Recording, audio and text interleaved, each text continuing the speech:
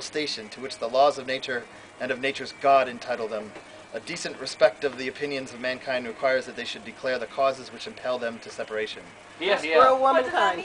It means down with the British. Oh, we're getting to that. We hold these truths to be self-evident, that all men are created equal. That they are, I know what you're saying. That they are endowed by their Creator with certain unalienable rights. That is, that among those are life, liberty, and the pursuit of happiness. That to secure these rights, governments are instituted among men, deriving their just powers from the consent of the governed. That whenever any form of government becomes destructive of these ends, it is the right of the people to alter or to abolish it, and to institute a new government, laying its foundation on such principles and organizing its powers in such form as to them shall seem most likely to affect their safety and happiness.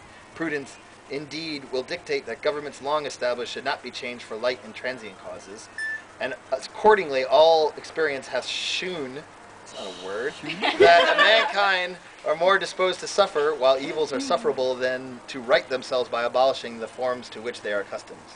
But when a long train of abuses and usurpations, pursuing invariably the same object, evinces, it's getting a bit complicated. I don't know. Evinces the design to reduce them under absolute despotism, see Britain, it is their right, it is their duty, is their duty to throw off such government and to provide new guards for their future security. Such has been the patient sufferance of these colonies, and such is now the necessity which constrains them to alter their forms of systems of government. The history of the present King of Great Britain is a history of repeated injuries and usurpations, all having in direct object the establishment of an absolute tyranny over these states.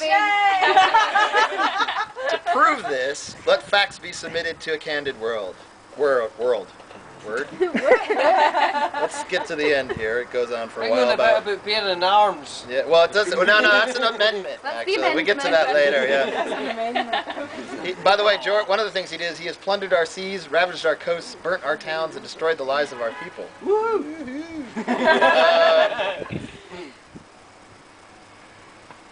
I'll read the last sentence here. Yes.